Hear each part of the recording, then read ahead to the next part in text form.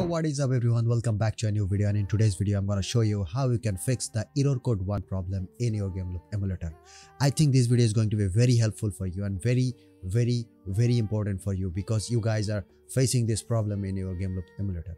And in today's video I'm gonna fix this problem and I will show you the actual method how you can fix your error code 1 problem in Gameloop emulator.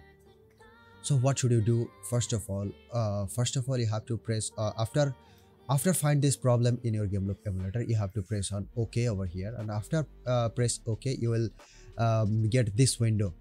Actually here you can see it's a Gameloop over here, and after that PUBG issue, general issue, error issue, and install issue. So you have to press on the error issue over here. After that you will find a too many error code, actually error code 5, error code 6, error code 3, and after that you have to press on error code 1 over here.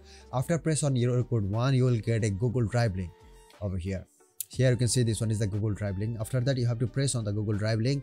After press on Google Drive link, you have to get a software called error code 1.beta, and you have to download this one.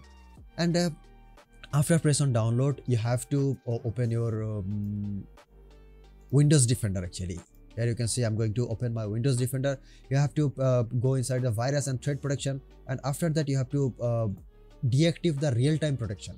Here you can see I'm going to deactivate my real-time protection. After deactivate your real-time protection, you have to open this error code 1. Actually I'm going to open my error code 1 over here. After that you have to press any key from your keyboard. After press on any key, you have to press on no need to do anything, you have to close it.